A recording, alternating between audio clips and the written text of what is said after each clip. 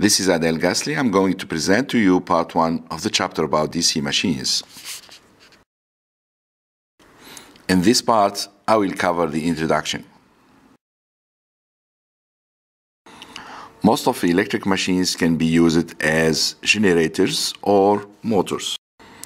Generators receive mechanical input power and generate electrical output power, while motors receive electrical input power and generate mechanical output power.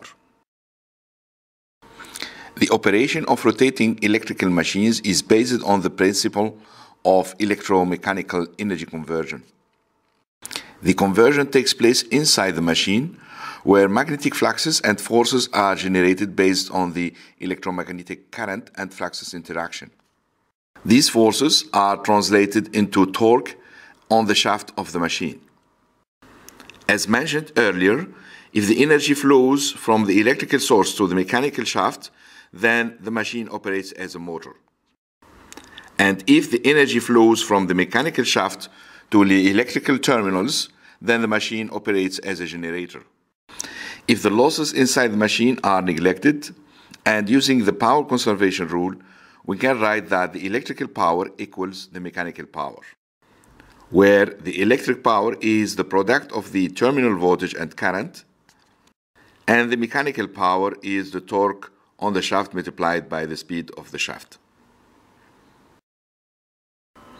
Even though it is considered that most of the electrical machines in service are of alternating current type, direct current machines are of considerable industrial importance.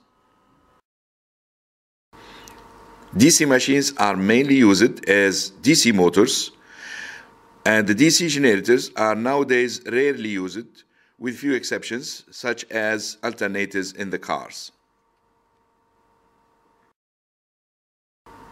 DC motors provide a fine control of the speed which cannot be attained by AC motors, so in some applications it is favorable to use DC motors instead of AC motors, such as in robotic applications in surgery.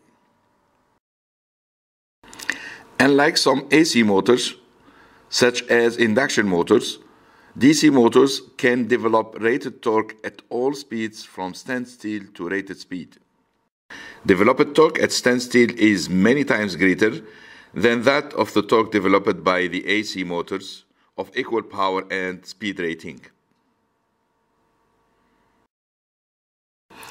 Now let us see some examples of applications of large and small DC machines. Large DC motors are used in machine tools, printing presses, fans and pumps, cranes, traction, paper mill, textile mills, steel mills, aluminum mill, and so forth.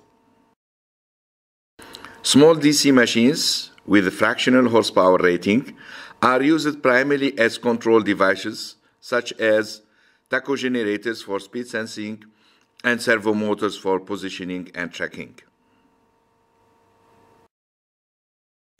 The advantages of DC machines can be enumerated as follows.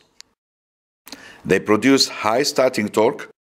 They have rapid acceleration and deceleration. Their speed can be easily controlled over wide speed range. They are used in tough jobs such as traction motors, electric trains, electric cars, etc. And they are built in wide range of sizes. However, they have also some disadvantages, which are they need regular maintenance because of their brushes and commutator.